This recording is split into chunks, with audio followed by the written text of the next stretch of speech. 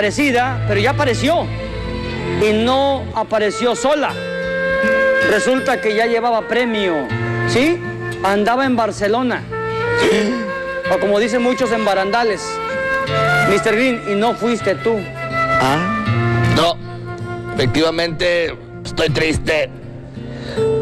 Descubrí estas imágenes que fueron montadas por ella misma, ya que yo pensé que el hombre pájaro se le había llevado. Mira, ahí se le estaba jalando el hombre pájaro.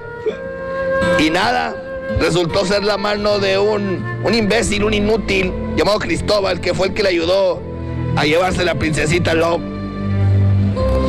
Y no estaba raptada, ni se la habían llevado.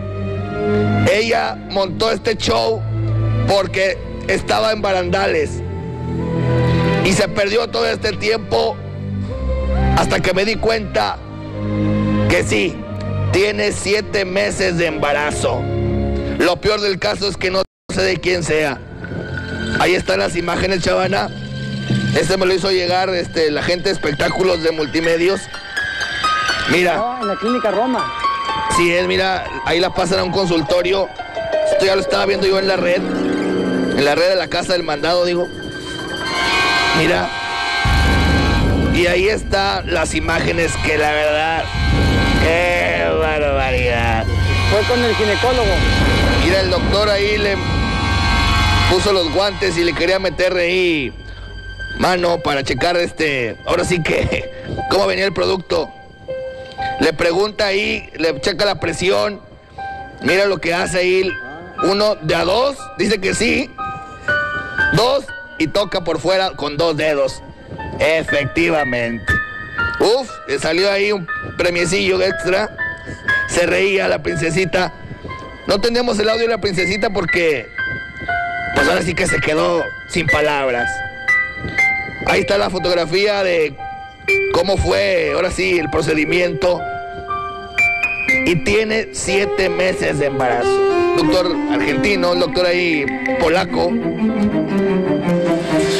Ahí está, le está pasando el dato, chaval. Imágenes exclusivas que hoy me parten el alma. 7 meses de embarazo. ¡Qué barbaridad! Y ahí fue cuando yo llego a checarme las anginas. Y casualmente me toca ver pues la mala noticia que me partió el alma cuando yo pensé que era el único. Ahí entro yo y nada más. ¡Qué barbaridad! No puede ser. Mira, ahí veo la hoja con los 7 meses de embarazo. Y estoy triste, con el alma partida. No quería evidencias. Y ahí venía yo. Faltan 2 meses más para que dé a luz entonces Princesita Love. No es 1, son 2. Chavana, ya no sé, ya tiré el moño, ya. La verdad voy a tener que distraerme.